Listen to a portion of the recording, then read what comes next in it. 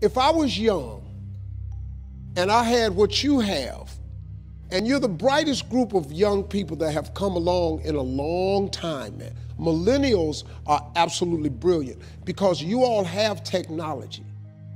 I had no technology growing up, nothing. You couldn't download a book. You had to go to the library, go to the card catalog, pull it open, find the book, find the number, go get on the elevator, go to the row, find the number book, get the book, and hope somebody ain't told a page out that you want to read.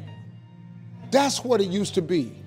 When my mom and them finally got the money together to help us educate ourselves, they bought an encyclopedia set, Britannica, Funk and Wagnall, and everything you wanted to know was in that encyclopedia, and that's all you could know. If you want to look up something about elephant, and they had 2 pages on elephants, that was what your knew about an elephant. Y'all got Google.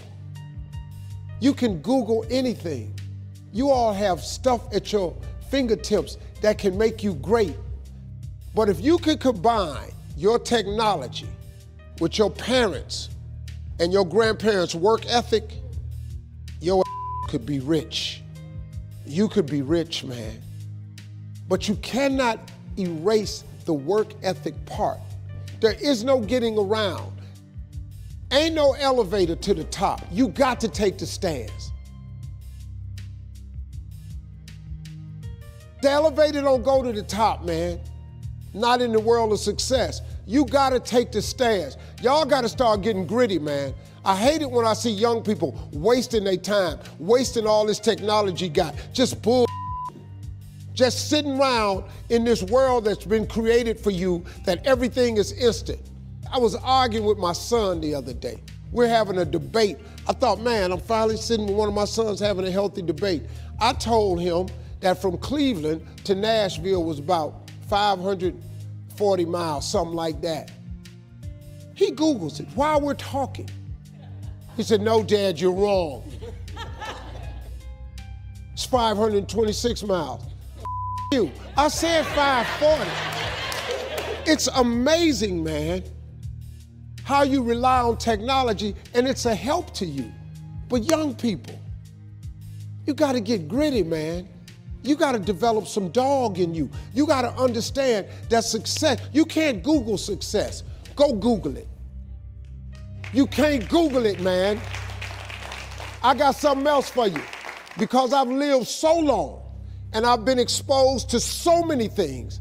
I've seen stuff hopefully you'll never see, and I've seen some things I hope one day you do see.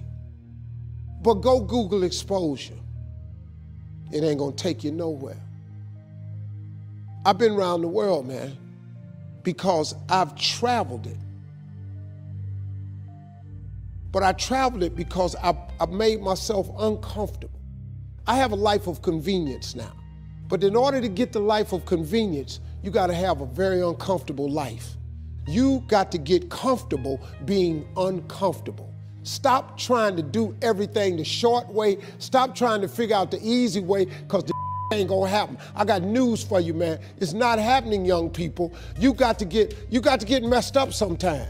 You got to get dirty. You got to get your feelings hurt. You got to get disappointed. You got to get told no. You're going to ask somebody for some money. He going to tell you no. But at least then, when I see somebody trying and I tell them no, I try to at least give them something else.